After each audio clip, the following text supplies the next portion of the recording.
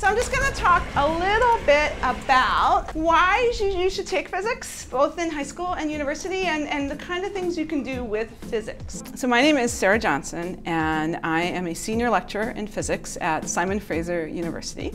And what we're doing here today is we are doing what's called the Girls Exploring Physics Workshop. And this is a workshop for girls in grades 9 and 10. Our main goal here is to keep girls excited about physics. A lot of girls take physics in high school, but not many girls choose to major in physics at the university level, and that's what we're trying to counteract. This is an example of a sodium arc light in a parking lot on a street, and you can see it's very yellow and everything doesn't look very nice.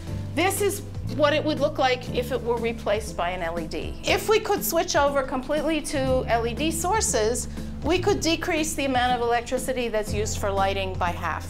I'm Pat Mooney, and I'm a professor in the physics department at Fraser University. We think it's kind of unfortunate that half the human population might be lost, half the brain power that could do physics and contribute to activities in physics and the things that physics brings to society might be lost simply because they don't know what it is or they don't think it might be very interesting.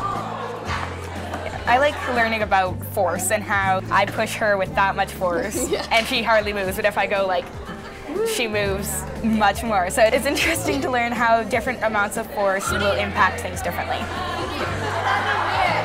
In all of these workshops, they learn something, but they also get to build things with their hands. Because a lot of physics and science in general, but physics in particular, is experimentally based, where you actually work with your hands. You don't just sit in a dark room and solve math problems.